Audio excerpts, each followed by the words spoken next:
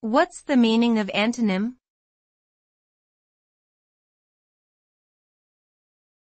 Antonym.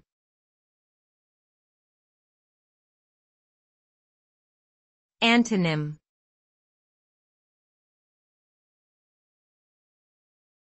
Antonym.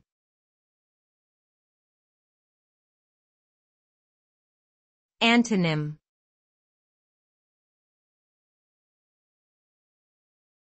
Antonym.